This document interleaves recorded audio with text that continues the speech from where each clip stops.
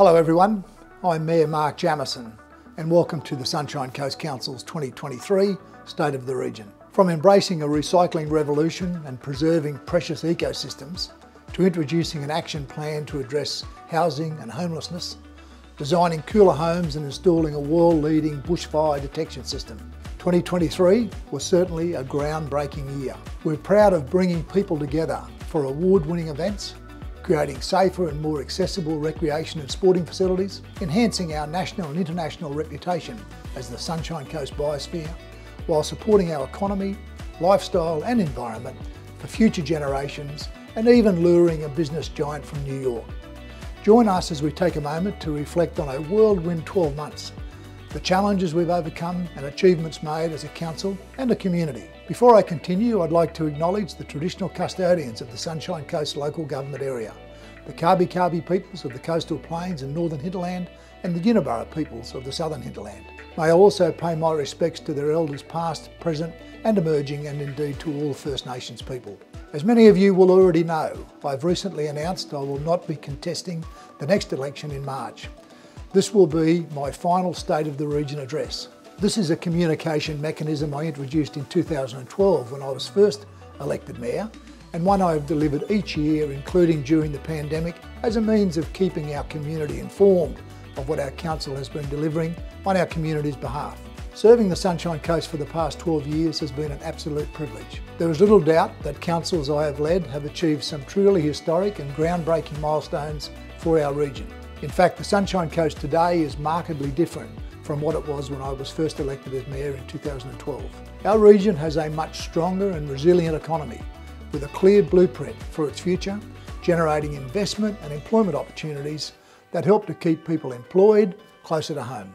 Importantly, what this does is allow our young people to make career choices that enable them to stay in our region. It also has helped to bring our average household incomes up from 22% below the state average in 2012 to being near par with the state average today. This has always been what I've regarded as the significant dividend for our community in building a stronger and more resilient economy, and that is why it has always been a key message in our regional economic development strategy. We have seen transformational investment in infrastructure that will well and truly set our Sunshine Coast up for the future, like the $334 million expansion of our airport to provide our residents, tourists, local businesses and the food and agribusiness industry with a direct international travel and export gateway at no cost to the ratepayer for an asset that we still own.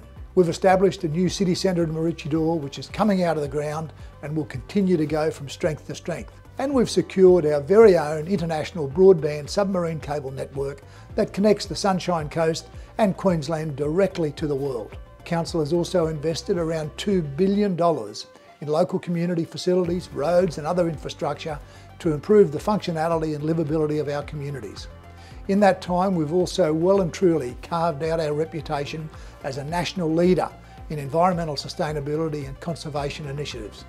Today, our Sunshine Coast is a UNESCO biosphere, and under my leadership, our council has established and delivered nation-leading environmental programs and initiatives like the establishment of a 15 megawatt solar farm at Valdura, making our council the first in mainland Australia to offset the entirety of its electricity consumption with energy from a renewable source. Our 5,000 hectare Blue Heart partnership, which will help to preserve the Maroochy River floodplain for its intended purposes as an important ecosystem and flood storage, while opening up new economic opportunities for landowners in blue carbon storage. Expanding our conservation estate to the largest council-owned protected area in southeast Queensland. Recognising the existence of climate emergency, but unlike others, we've also taken real action through measures like our Zero Net Emissions Plan and Climate Hazard Adaptation Strategy to better prepare and adapt our region to the impacts of a changing climate, and hosting the largest Land for Wildlife program in the nation,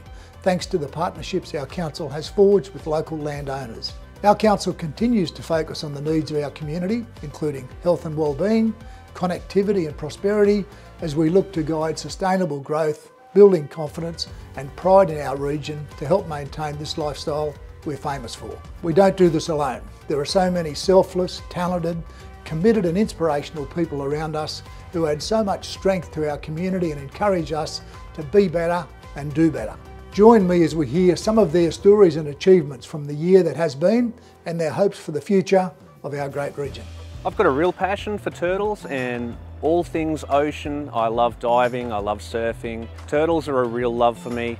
I love getting involved and sharing my passion with the community and talking and working with like-minded people. The TurtleCare program works alongside the Department of Environment and Science to monitor nesting turtles and their clutches along the Sunshine Coast, and we also protect those nests until they're completely incubated and the hatchlings have run to the ocean. Plastic in the ocean is detrimental to turtles. We have a lot of strandings here because of plastic ingestion, and if we can reduce that load, especially during school holidays when we have so many visitors here on the coast, that would go a long way to looking after these beautiful animals. Last season we satellite tagged 2 turtles. It was super important. We want to see where these turtles go once they've finished nesting, and one of them still has its sat tag on it from last season, and it is at New Guinea, believe it or not. It's come a long way to nest on our beaches, so you must really love the Sunshine Coast. And the other turtle we tagged is from Moreton Island, so it's really interesting and important for our collection of data to know where these turtles go and what they're doing outside of the season. The Sunshine Coast Marine Turtle Conservation Plan includes extensive input from the region's turtle champions and outlines Council's plan for the recovery of marine turtle populations on our Sunshine Coast. To do this, it will take steps to reduce threats to marine turtles such as light pollution and strengthen support of the dedicated community volunteer programs TurtleCare Sunshine Coast and Coolum and North Shore Coast Care. We've got some exciting projects that demonstrate how Council is managing our natural and built environments while supporting a strong economy and diverse communities now and into the future. The Environment and Livability Strategy guides planning, growing population and manages our response to climate change. It also aims to deliver a healthy, livable environment for local residents living in our Sunshine Coast biosphere. Friends of Currimundi Lake was started in 1988 because of the multitude of weeds, the coming in of more people. There was no care taken about what was affecting the lake at the time, because the lake is the pivotal point for this area. The lady that started it could see that there was going to be problems in the future if we didn't start doing something about the environment. We need the volunteers, but also this is our area. Like, we live here, so it's up to us to help look after it. I've been working for the last 14 years really in glasshouse country and community development, getting to know the ins and outs of this community. And with that, we really came to a great awareness that with climate change and the increase in disasters, that we need to think more seriously about how the community can equip itself for being more resilient in terms of future disasters. We know that there's going to be people who are new to the coast, so they might not necessarily understand what the disaster risks are. Such as on the Sunshine Coast, we get the severe storms, we have the bushfires, we have floods, and other disasters, but those 3 particularly are quite pertinent to the Sunshine Coast. So understanding those, if we need to evacuate quickly, we're going to have a lot more people all at once needing to fill our roads to get out. So I consider that a major issue of needing to have good planning in place for how we can accommodate the extra population to the coast. Council's role in disaster management went up another gear, and with the region facing an increased threat from bushfires this summer, we introduced a world-leading tool to help identify hotspots in a matter of minutes, allowing for a swift response. Called XC, it acts like a smoke alarm for the bush, using a network of on-ground cameras and an AI-assisted program that scans satellite images to detect heat and smoke in a matter of minutes. The Sunshine Coast is experiencing significant housing affordability challenges and increased levels of homelessness. Council recognises the housing crisis is a situation that is difficult to quickly rectify. However, Council is helping to shape the future housing and homelessness response across the Sunshine Coast at a local level with the implementation of the Sunshine Coast Housing and Homelessness Action Plan. Our emergency accommodation services assist people who have been rough sleeping or homeless on the Sunshine Coast. We're able to assist people, both adults and young people, who are experiencing homelessness. It's not just a bed to provide, we provide supports and wraparound services so we can look towards the future with them in a secure way. This year we have increased our supports in our accommodation services by opening the new church, which is targeted at young people. We've also increased our outreach supports, where we're seeing people that are rough sleeping on the Sunshine Coast and we're meeting with them. The demand for homelessness has increased, and we've seen a lot of people that have never been homeless before requiring supports. And although that is sad, we're there to support people in their time of need. The preparation of the All Abilities Action Plan 2024 to 28 towards a more inclusive Sunshine Coast for people with disability was also developed with people of lived experience of disability, their carers and support workers, to improve access and inclusion for people with a disability across our region. The Sunshine Coast economy is striving forward with a clear plan for a new economy that sees the region on track to generate thousands of jobs over the next decade. Our Sunshine Coast Regional Economic Development Strategy will continue to drive an innovative, adaptive, resilient and climate-ready economy. The 4 goals in the strategy, growing our economy, generating more high-value employment, increasing exports and improving household incomes, remain at the heart of our next 5-year implementation plan. Our new Maroochydore City Centre belongs to the Sunshine Coast community. Progress on the City Centre continued throughout the year, and once completed will be the region's primary centre of commerce, technology, innovation, entertainment and of course inner city living. So I'm born and raised here on the Sunshine Coast, and I've loved growing up in a region that gives you a bit of everything, from the beach to the bush and the city when you need it. In 2016, I became the youngest pilot to fly solo around the world in a single engine aircraft, which was really great, and I enjoyed some amazing support from the local Sunshine Coast community. And since then, while I've lived and worked overseas and in other places in Australia, I've come back here and am now the General Manager for Smartline Medical, which is a local manufacturing company of medical equipment here on the Sunshine Coast. And we manufacture medical equipment for the sterile core of hospitals, with a particular focus on the sterilisation departments and endoscopy, and we export currently to 25 countries around the world. The Sunshine Coast Council has been incredibly supportive of our work here at Smartline Medical, both in some of the community forums and events that they run, as well as the programs such as Manufacturing Excellence Forum that they support.